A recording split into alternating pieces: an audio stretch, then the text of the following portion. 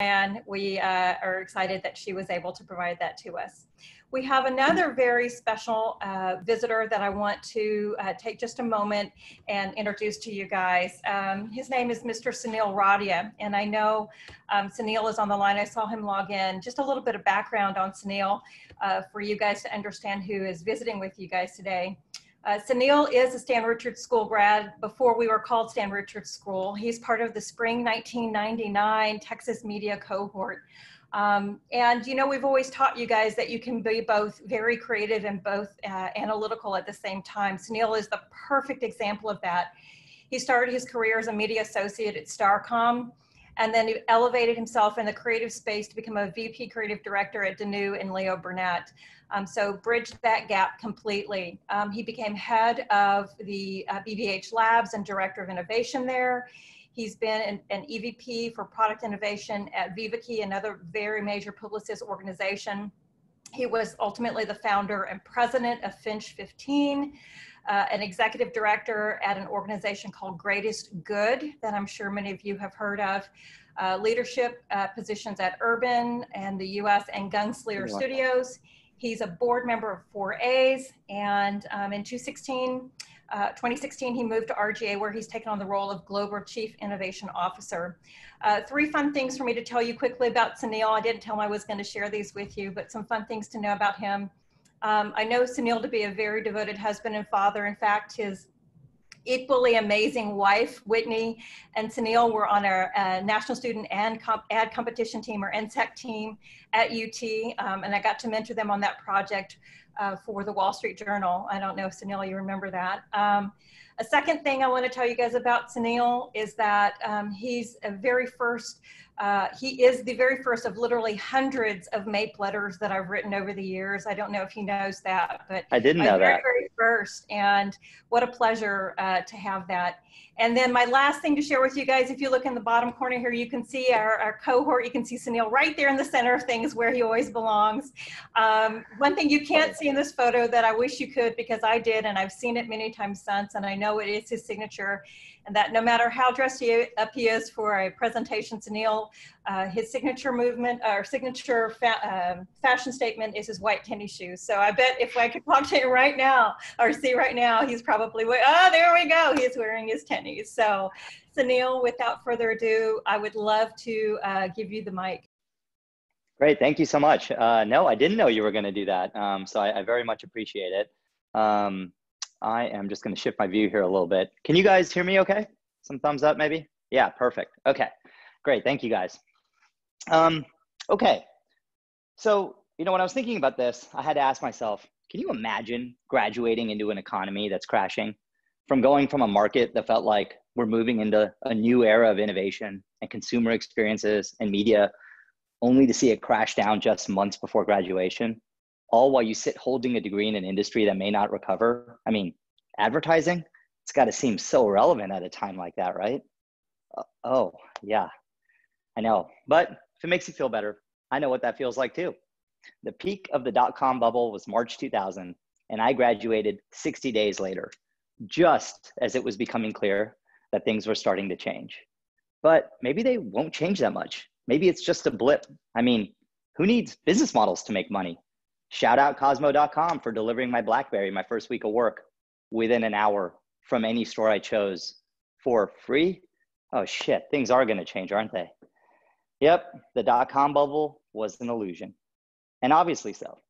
It turns out you can't just put off having a functioning business on the company to-do list.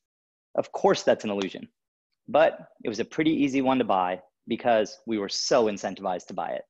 It was easier not to deal with the problems it raised and to just take the new jobs and insane perks. I mean, what Austin grad doesn't love a free Razor scooter? In short, it was easier to put off the inevitable. And this, my friends, is the big difference between the bad situation I graduated into and the one you guys are graduating into. Our class was so much more naive. There was a fiction we could buy.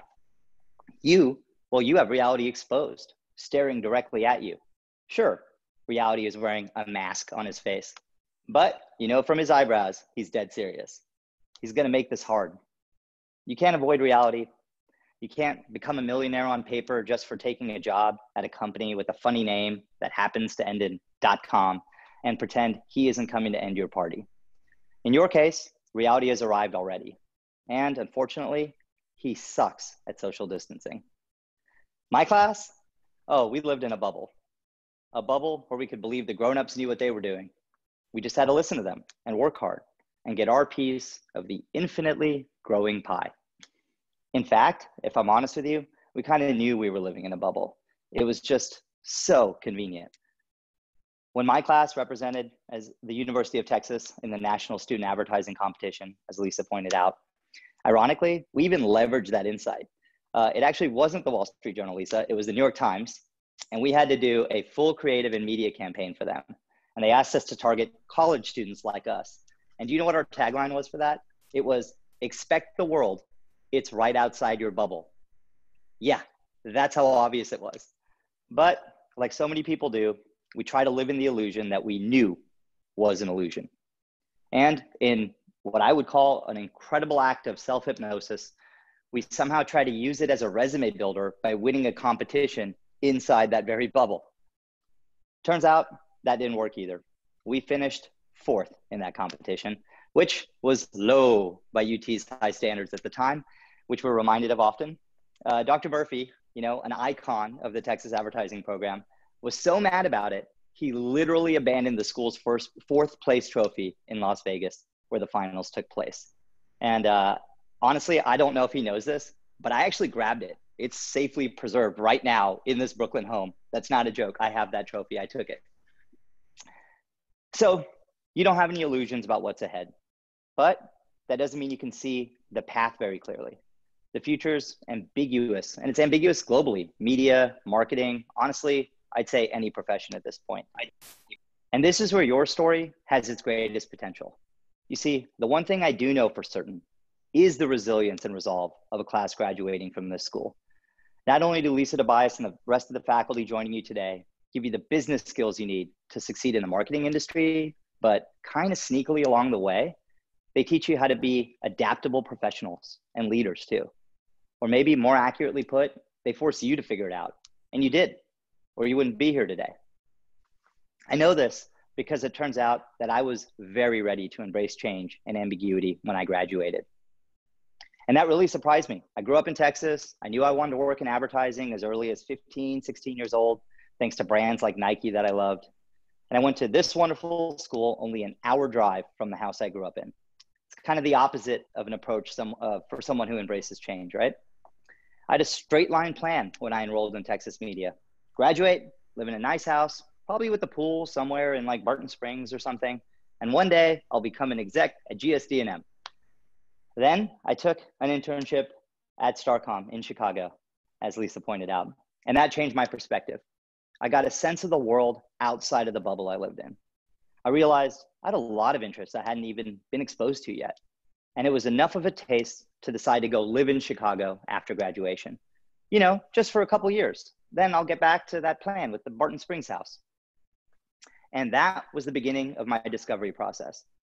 I realized I hadn't embraced change before because, to be totally honest with you guys, I was scared of it. I was a planner. I like to know exactly what I was doing. The idea of taking a step and not knowing the next step, well, that scared the longhorn poop out of me. But next thing I knew, I'd done it. And then I did it again and again. Maybe I want to be a creative. Wait, no, I'm a strategist. LA sounds cool. Should I start my own company? This innovation thing seems like an interesting field. Cut to 18 years later, and along the way, I won some honors and recognitions. But one in particular that really meant a lot to me was being inducted into the Advertising Hall of Achievement. Industry icons attended, and somehow they were listening to me, and they clapped. They knew my work. Some even flew in to celebrate my induction. And just so you guys understand, this is like the type of person I would normally come into the industry looking up to, and I would be thrilled just to have them say hello to me. So it was incredible to have them bend their schedules around celebrating my contributions to their industry. And now it was our industry. Like, was this really happening? And here's the kicker. I had barely touched any advertising in years. I didn't do any of the stuff that they did. I certainly hadn't done any media work in a long time. at least not the way it was defined in this very program. It turns out that my class wasn't the only one facing change, even though it felt like it at the time. The whole industry was. We were graduating into unprecedented reality. But that's actually the best place to be when things are unprecedented. Everyone else is halfway through a plan, and they need a fresh set of eyes to help them navigate this new reality. The advertising business was being turned upside down when I graduated, and going along on that journey was something I embraced. Today, I have a job that didn't exist when I graduated. I run innovation at a company that knows something about resilience, RGA. And for those familiar with RGA, you're probably not surprised, because of course, Nike's a famous client. You knew I'd end up there. But think about this, the company's my age. It started as a special effects studio when I was born. And now, today, we compete with management consultancies, tech consultancies, brand consultancies. We help huge clients do new things. They value the fact that we know a lot about technology, design, marketing, as they deal with change. And somehow, that's my job there. It turns out that all those industries, they all got smashed together and no company could keep up alone. So they found the people most ready to change and learn new things. The companies that get that talent, the ones that embrace the change and then empower those people, they perform best, period.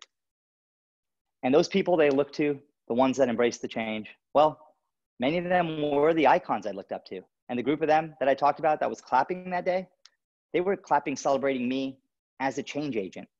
That's how it became our industry, not just theirs.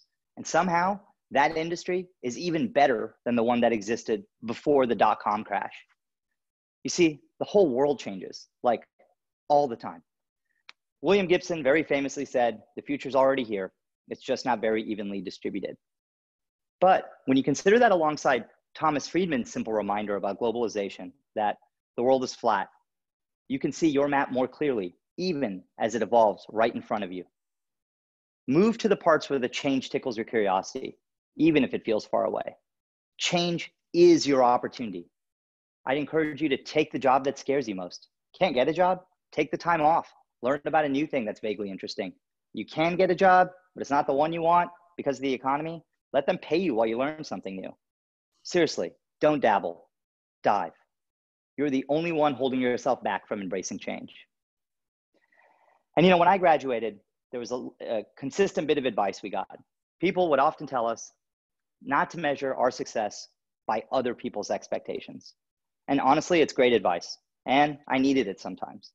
But what I wish someone had said to me was not to measure my success by my own expectations, because those expectations change. They change because the world changes. And if you're willing to work hard enough and take some risks, you'll find the two line up all the time.